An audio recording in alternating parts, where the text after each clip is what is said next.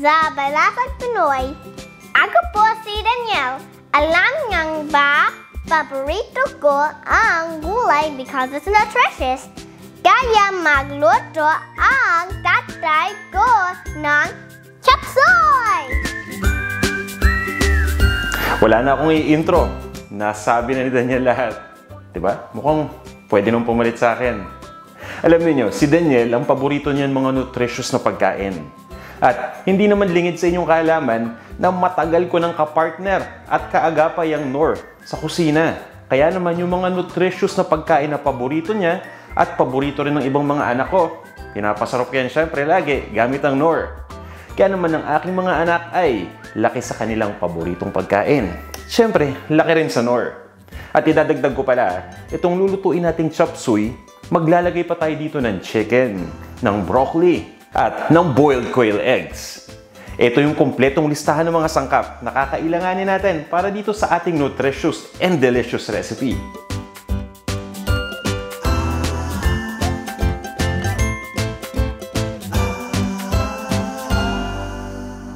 At iniimbitahan ko rin kayo na bumisita palagi sa ating website para makuha ninyo yung kompletong recipe.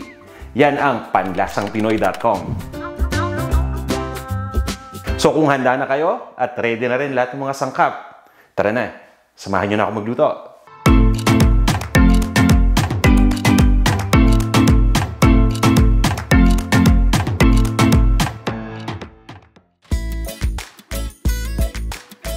Magpapainit lang muna ako ng mantika dito sa isang wok.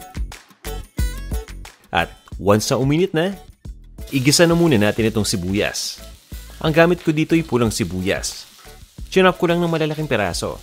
Pwede kayong gumamit ng kahit anong kulay na sibuyas at bahala na kayo kung gaano kalaki yung paghiwa na gusto ninyo. Itutuloy ko lang ang pag-isa hanggang sa maghiwalay na yung layers ng sibuyas. At ilalagay ko na rin kagad yung bawang. Igigisa ko lang ito ng mga 15 to 20 seconds. At pagkatapos ay ilagay na natin yung chicken. Ito ay chicken breast na boneless na hiniwa ko lang ng maninipis na piraso. Itutuloy ko lang ang pag-isa hanggang sa maging light brown na yung kulay ng outer part ng chicken. At dahan-dahan lang tayong maglalagay dito ng soy sauce. Pati na rin, syempre, ng oyster sauce. Haluin lang natin to. At pagkatapos niyan, ay magbubuhos lang tayo ng tubig.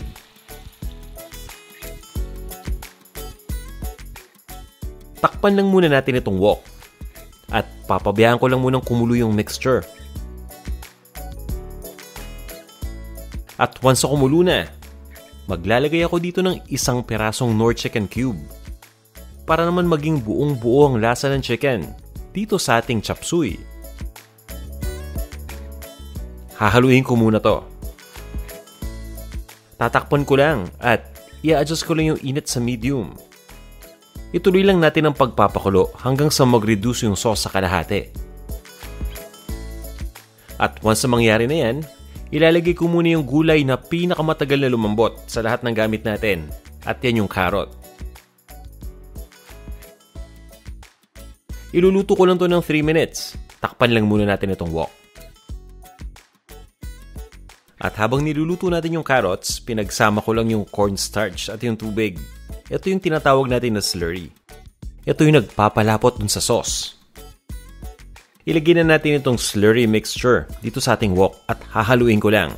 Mapapansin ninyo maya-maya, unti-unti nang lalapot yung sauce. Pero bago lumapot yung sauce ng tuluyan, ilagay na muna natin ibang mga sangkap.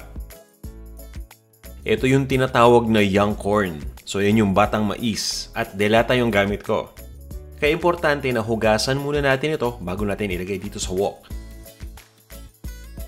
At ito naman yung cauliflower.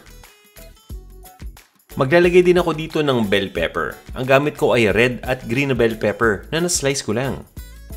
At para mas maging healthy itong ating Chopsuey at paborito rin ni Daniel, naglalagay ako ng broccoli. Ito yung gusto ko sa Chopsuey dahil napakaraming healthy na vegetable ingredients. Ito namang susunod na ilalagay ko, yung tinatawag natin na chicharo. At kilala rin ito sa tawag na snow peas. At pagkatapos niyan, ilalagay ko na yung repolyo. Itong repolyo yung na-chop ko lang ito ng malalaking piraso. So nasa sa inyo na kung gaano kalaki o gaano kaliit yung gusto ninyong hiwa sa repolyo.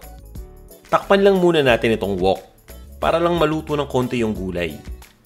Gusto ko lang lumambot to ng konti para mas madaling mahalo maya-maya. After mga 1 to 1.5 minutes ng pagluluto dito sa gulay, tanggalin na natin itong takip. At ito-toss ko lang para naman talagang maging well-distributed na lahat ng mga ingredients natin.